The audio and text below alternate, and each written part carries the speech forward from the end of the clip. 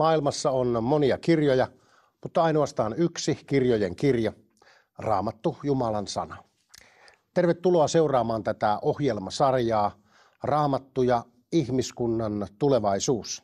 Tämä ohjelmasarja käsittelee oppia lopun ajoista eli eskatologiaa. Tänään pysähdymme vakavan aihepiirin äärelle. Tuomiot. Tätä aihetta on käsittelemässä kanssani Avainmedian toiminnan johtaja Niilo Närhi. Niilo, tervetuloa. Kiitos. Niilo, lopun ajan tapahtumissa, erityisesti ilmestyskirjassa, kuvataan laajasti Jumalan ja karitsan tuomioita. Miksi Jumala tuomitsee ihmiset? Niin, tämä on aika yleinen kysymys, joka kysytään tänä päivänä. Eikö Jumala on rakkaus? Miten joulupukki voi olla tuomari, kun Jumalasta on tehty vähän niin kuin joulupukin kaltainen? Vastoin niin kuin yleistä luuloa, Raamatusta emme löydä yhtä yhteistä yleistä tuomiota, joka kohdentuisi kaikkiin ihmisiin samanaikaisesti ja samalla tavalla. Meillä on erilaisia tuomioita kuvattuna Raamatussa eri kohderyhmille ja niitä pyrimme käymään läpi. Vastaus kysymykseen, minkä takia Jumala tuomitsee tai toimii ylipäätään tuomarina, on se, että Jumala on asettanut ihmiskunnalle tietyt säännöt, joiden mukaan meidän tulee elää. Jumala antoi meille moraalilain, 10 käskyn lain, jotta ihmisten väliset suhteet ja yhteiskunnat voisivat olla toimivia, rakentavia ja pitää huolta kaikista, myöskin kaikkein heikoimmista. Ja näinhän jokainen järjestäytynyt yhteiskunta toimii tai pyrkii siihen tai ainakin pitäisi toimia tällä tavalla. Yhtä vähän kun järjestäytyneen yhteiskunnan palvelijat voivat katsella sormiensa läpi rikkomuksia. Tosin monet katselevat, kun heille annetaan ruskea kirjekuori, niin mitä tahansa voi tapahtua. Valkoinen voi muuttua punaiseksi, punainen mustaksi ja niin edespäin. Mutta Jumala ei voi katsoa syntiä ja vääryyttä ja lain rikkomuksia sormiensa läpi, koska silloin Jumala lakkaisi olemasta oikea, vanhurskas, oikeudenmukainen ja luotettava Jumala. Siksi Raamattu opettaa, että jokainen ihminen on hänelle tilivelvollinen elämästään. 1. Pietarin kirjan 4. luku jae 5 sanoo näin, mutta heidän on tehtävä tili hänelle, joka on valmis tuomitsemaan eläviä ja kuolleita. Ja nythän tilanne, Marko, on se, että koska kukaan meistä ihmiskunnan jäsenistä, Aadamin jälkeläisistä, ei ole onnistunut täyttämään Jumalan lakia ja elämään synnittömän elämän, niin tässä suhteessa me ollaan kaikki Jumalan tuomion alaisia ja me istumme samassa veneessä. Yksi ainoa on, joka on onnistunut täyttämään Jumalan lain. Ja me tiedämme, että hän on Jeesus Kristus. Nyt kun me ajattelemme Jumalaa tuomarina, on tärkeää painottaa sitä, että hän on tuomioissaan täysin puolueeton. Hän ei katso henkilöön ja hän ottaa huomioon myöskin jokaisen ihmisen lähtökohdat, taustat ja mahdollisuudet. 5. Mooseksen kirja, 32. luku, jae 4 toteaa näin, kun kuvataan Jumalaa. Kaikki, ei joka toinen, vaan kaikki hänen tiensä ovat oikeat. Hän on uskollinen Jumala, ei hän vääryyttä tee. Hän on vanhurskas ja tuomioissaan oikea. Tällainen kuva annetaan Jumalasta. Tänään kuitenkin kuulee julistusta Jumalasta tuomarina hyvin harvoin. Mistä tämä mielestäsi voi johtua? Kyllähän se siitä johtuu, että ihminen, joka haluaa elää omien mielihalujensa mukaan ja antaa niin kuin oman tahdon ja omien mielihalujen ohjata omaa elämäänsä, hänelle on tavattoman vastenmielistä kuulla, että hän eräänä päivänä joutuisi ajan rajan tuolla puolella tekemään tiliä omasta elämästä, seisomaan jonkun auktoriteetin edessä, joka vaatii hänet tilille siitä, miten hän on elänyt. Siksi meidän aikamme ihminen haluaa kesyttää Jumalan eräänlaiseksi, niin kuin sanoin, harmittomaksi joulupukiksi. Ja valitettavaa on, että jotkut kristitytkin ovat menneet tähän samaan ja ovat valmiita tekemään kompromisseja, työntämään maton alle sen, että Jumala on tuomari ja puhumaan vaan näistä pehmeistä puolista. Enkelit, seimen lapsi, riisuttu ja harmiton Jumala sopii vielä jollakin tavalla jumalattoman ihmisen kulttuuriin ja sielun maisemaan, mutta ei tuomari, jonka edessä kaikki salat eräänä päivänä paljastuu. Raamatussa näyttää olevan erilaisia tuomioita. Mitä ne ovat ja kenenkä ne kohdistuvat? Nyt tässä ohjelmassa ja myöskin seuraavassa ohjelmassa me käymme läpi näitä erilaisia tuomioita ja millä kriteereillä ja millä perusteella Jumala sitten käyttää tätä tuomiovaltaansa. Mutta kaikkein tärkein tuomio, Raamatun kuvaama tuomio, on se, joka tapahtui menneisyydessä 2 vuosituhatta sitten Golgatan keskimmäisellä ristillä. Roomalaiskirjeen 8. luku, sen 3. jae sanoo hienolla tavalla, kun se kuvaa Jeesuksen tehtävää. Syntien sovittamiseksi hän lähetti tänne oman poikansa, syntisen ihmisen kaltaisena. Näin hän tuomitsi ihmisessä ihmisten synnin. Toisin sanoen ne eläinuhrit, joita annettiin paljon Vanhan testamentin aikana ja vielä Jeesuksenkin päivinä, ne olivat eläimiä, ne eivät olleet ihmisen uhria. Jumalan pojan täytyy syntyä ihmiseksi, koska ihminen oli tehnyt syntiä. Ja ihmisessä, Kristuksessa, josta tuli sijaiskärsiä, joka vapaaehtoisesti imuroi itsensä ihmiskunnan kaikkien yksilöiden tekemät synnit, hän kärsi rangaistuksen ja tuomion. Getsemanessa Jumala tarjosi Jeesukselle maljan, joka symbolisesti oli täynnä meidän tekemiämme syntejä. Ja Jeesus oli valmis juomaan sen pohjaan asti. Ja tästä Raamattu sanoo jotakin sykähdyttävää. 2. korintolaiskirje 5.21.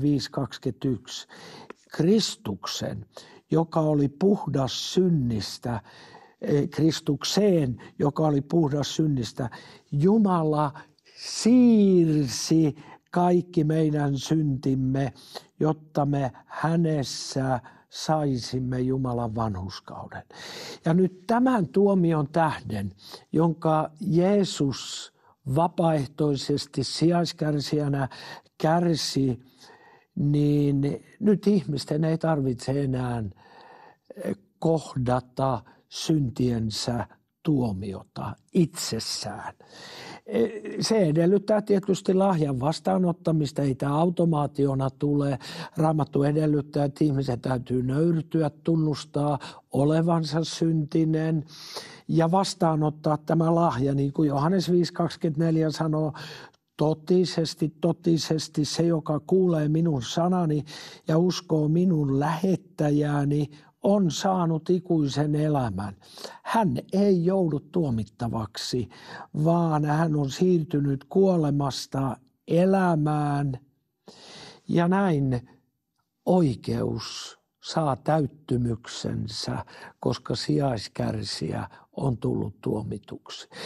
Tämä on Jumalan tuomioista se kaikkein huikein ja mahtavin, joka on avannut koko ihmiskunnalle, kaikille suomalaisille ja kaikille muillekin niin kuin ovet päästä syntien alta Jumalan yhteyteen.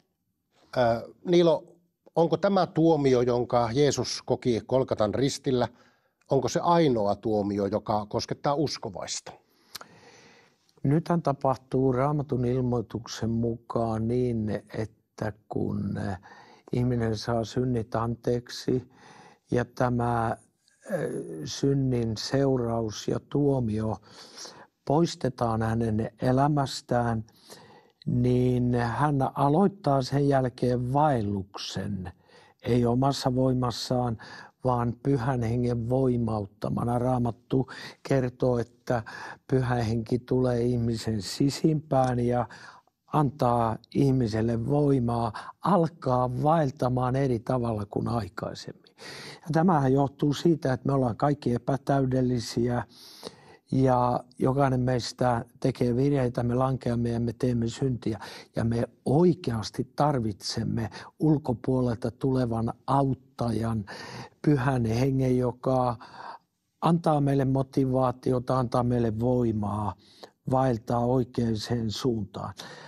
Raamattu opettaa, että meidän niin kuin lankeemukset kristittynä Jeesuksen seuraajina ei erota meitä pelastuksesta, vaan kun ihminen uskova tekee syntiä, niin Pyhä Henki alkaa muistuttaa häntä ja tulee tämä toinen tuomion laji, eli uskovan ihmisen täytyy olla valmis myöskin tuomitsemaan itsensä, kun Pyhä Henki näyttää toteen asioita. Eli erottelet tämän, kun Roomalaiskirje 8:1 sanoi, että niin ei nyt siis ole mitään kadotustuomiota niille, jotka Kristuksessa Jeesuksessa ovat. Eli uskovalla voi olla elämässään jotakin, josta hän joutuu itse tuomita itsensä tai joutuu tuomiolle tässä ajassa, mutta se ei tarkoita sitä kadotustuomiota. Nimenomaan se ei tarkoita kadotustuomiota, vaan sitä, että Jumala haluaa, että meidän polkumme oikenevat ja me alamme elää oikeudenmukaista ja vanhurskasta elämää. Raamattu kehottaa meitä myöskin pyhitykseen, eli muuttumaan Jumalan kaltaisuuteen, jota me emme tietenkään 100% kukaan täällä saavuta, mutta meillä täytyy olla päämäärä, että me haluamme muuttua.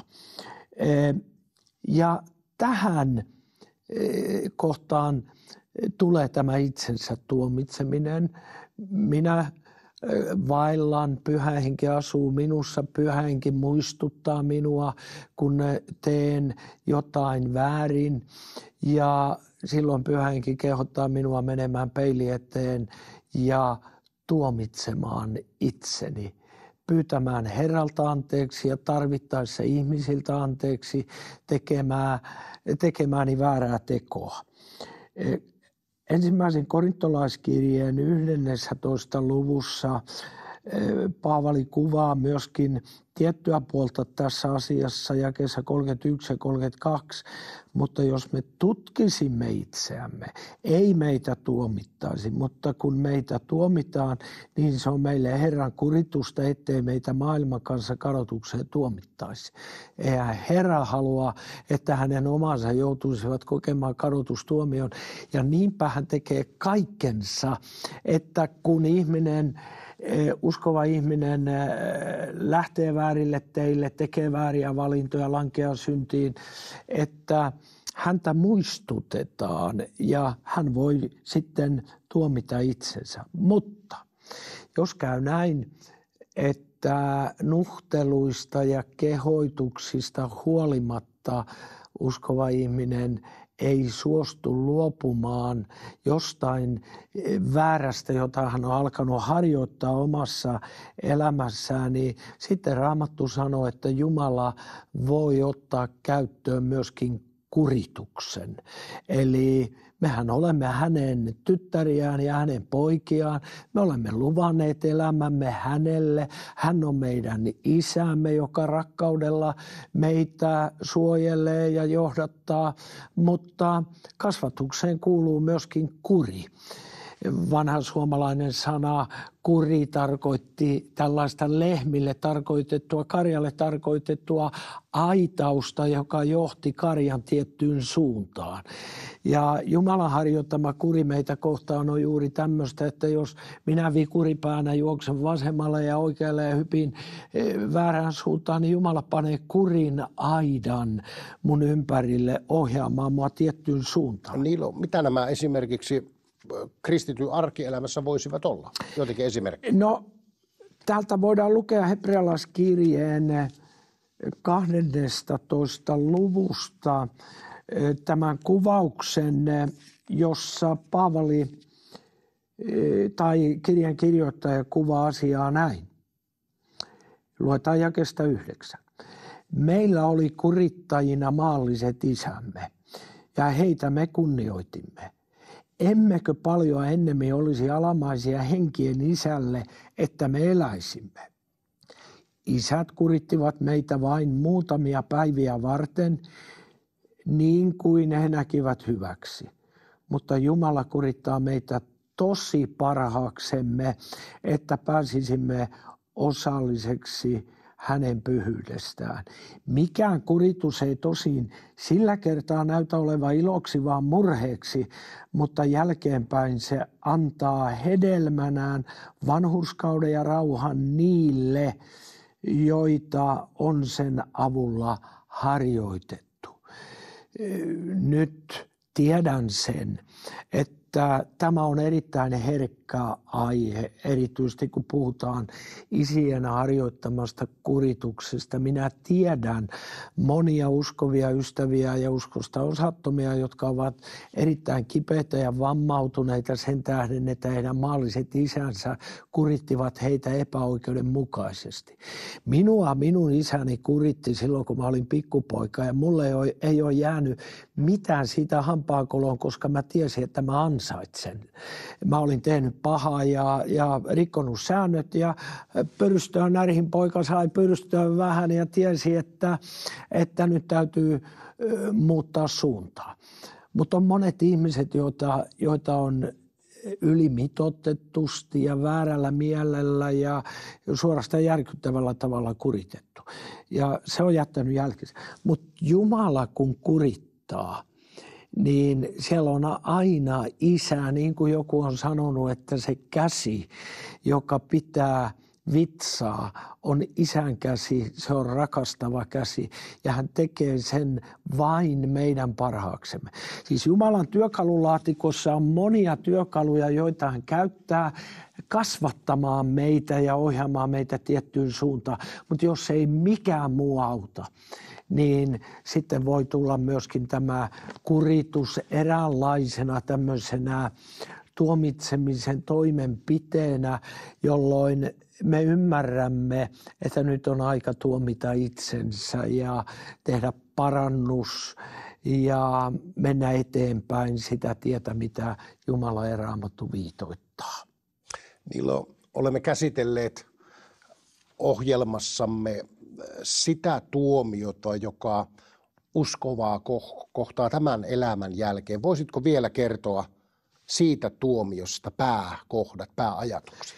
Niin me emme kajoa tähän kovin syvällisesti, koska olemme sen käyneet läpi, mutta Raamattu selkeästi opettaa, että uskovia varten ei ole enää kadotustuomiota, mutta on olemassa Kristuksen palkkatuomioistuin, kreikan kielellä pema, joka tarkoittaa sitä, että kuolemamme jälkeen, tai minä uskon, että ylöstempauksen jälkeen ennen karitsan häitä kristityt Jeesuksen seuraajat asetetaan Jeesuksen tuomioistuimen tai palkkaistuimen eteen, jolloin heidän tekonsa arvioidaan, punnitaan, onko se ollut rakkaudesta tehtyä, onko se ollut itsekkyydestä tehtyä. Kaikki väärät teot tai teot, jotka on vääristä vaikutteista tehty, ne palaavat, ne eivät saa palkkaa, mutta ne teot, jotka on tehty oikeista vaikutteista, ne saavat palkan. Ja Raamattu sanoo, että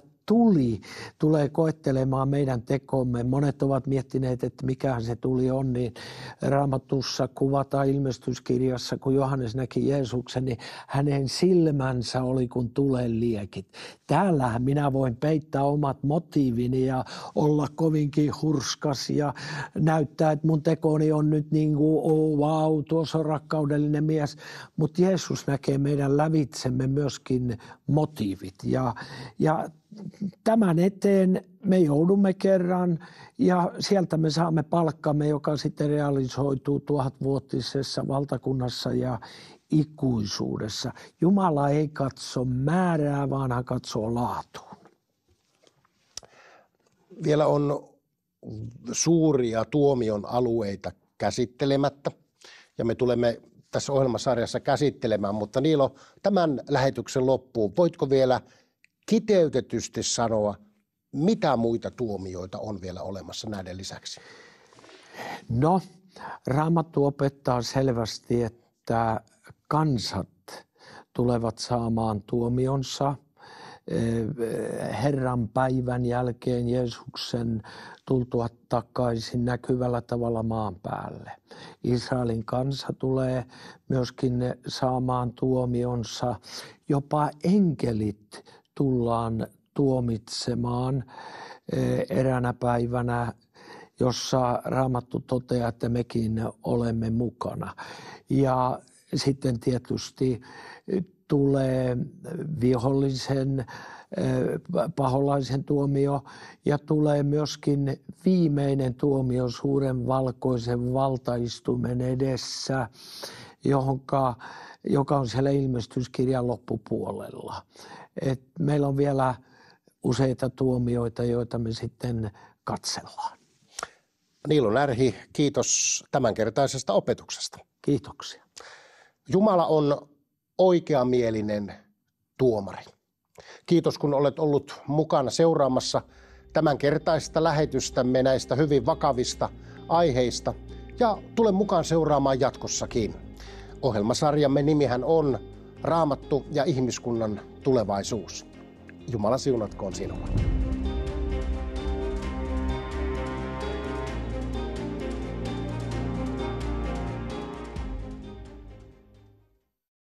Jos haluat tukea Raamattu ja ihmiskunnan tulevaisuusohjelmaa, niin soita numeroon 0600 101 77 tai lähetä tekstiviesti numeroon 16499. Voit myös antaa tukesi ruudussa näkyvälle pankkitilille viitteellä 2011. Kiitos lahjoituksestasi.